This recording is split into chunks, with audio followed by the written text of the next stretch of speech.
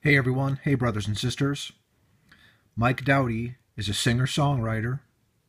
Seen here, did I call him and ask him to do stuff? No, I won't do that bit anymore. Maybe I'll do it sometimes, but Mike Doughty is known for starting the band called Soul Coughing. They're seen here with an interesting pattern in the background, right? The Freemason checkerboard. And is he going to take a bite out of that apple? Or is he just going to put it over one eye strategically, darkening one eye utterly, doing the Eye of Horus, one eye symbolism on an album cover? Well, I never.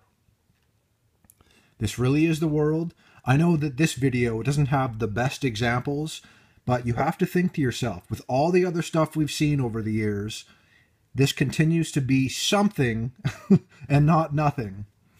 This one-eye symbolism is real. He is doing that on purpose, right? He's famous in this world, right? He's in the media. God knows his heart. I do not. But these signs, symbols, and agendas are real. I'm not going to ignore them. Pointing this out isn't nitpicking this person's life.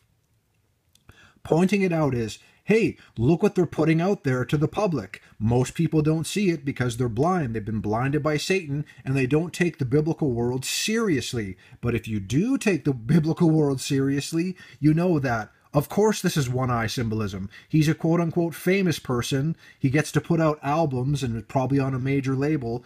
Again, I'm not sure on all the details. I don't do much research on this video particularly, but this pose right here speaks volumes to what's going on. More one-eye symbolism. It's not a coincidence or a conspiracy theory. It helps to look at multiple videos or multiple photos. If you have someone that you like that is quote-unquote famous, you should research what they put out to the world. Sometimes it takes a little bit of research. You don't always find things right away.